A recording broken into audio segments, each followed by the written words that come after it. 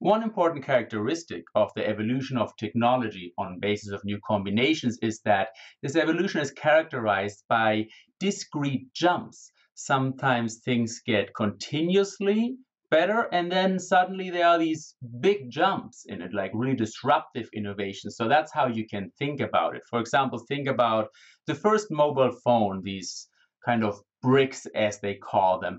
Over time, they also became better. They became smaller and smaller and smaller, but they didn't change a lot qualitatively. So basically, engineers explored the same technological space and scaled on it. In this case, they made it smaller and smaller and smaller. Then the smartphone, the iPhone especially, came along, and that was a symbiotic innovation. You combined an iPod, a mobile phone, and an internet connection, and also a touchscreen and other things. And it was a different technological space to be explored afterwards. Now, there was this disruption in the evolutionary trajectory. And once we were in this new technological space, again, also the iPhone evolved, but then again, in a logic of continuous innovation. So the first generation iPhone, then came iPhone 3, 4, 5, 6. And in this case, again, engineers explored the same technological space. They just improved on it.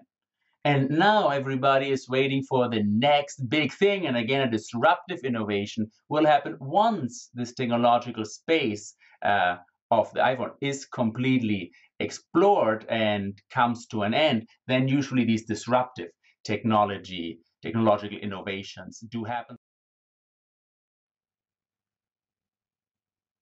So let's look at an example different than the mobile phone. For example, aircraft technology performance.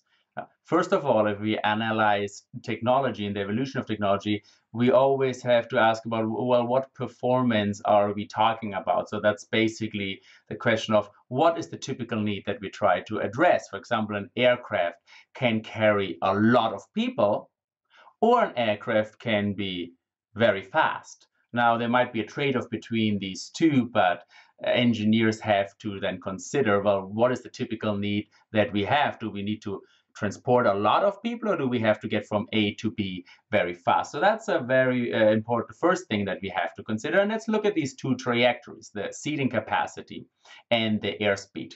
And we can see, if we analyze it, for example, the airspeed, that we have this change between very quick periods of growth. For example, here we grew 9% between 1930 and 1935. And then we have this long period from 1935 to 1955, where we grew actually very little. There was continuous innovation. And then again, around 1955, 1960, a period of disruptive, very quick growth.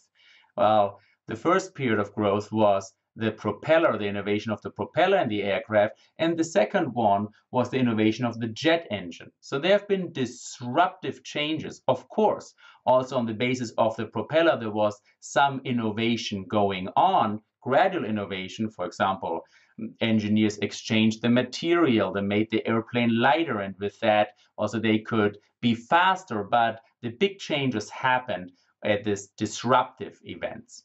Now, the seating capacity had a different innovation rhythm, not going one-to-one with the innovation of propeller and jet engine, but you can also see periods of more explosive growth and periods of slower growth. It has, again, if you would dig down, has to do with what kind of innovations happening, what kind of recombinations are being done to advance the solution to this typical need of transporting many people from A to B through the air. Now, the existence of disruptive innovations or continuous innovations has often to do with the availability of these building blocks that we use to look for new combinations. And a very interesting question in this regard is where these building blocks actually come from. Sometimes we just find them per accident, and sometimes we can really look for them, for example, through research and development. So actively investing also in research and development, giving people the resources to look for building blocks by recombining on a low level can have a big effect. And there's actually a lot of confusion out there, especially in the general public, of where these fundamental building blocks come from. For example, you heard Steve Jobs and the iPhone. Where do you think the fundamental building blocks come from that Steve Jobs recombined in order to create the innovation that he called iPhone? Who created these building blocks?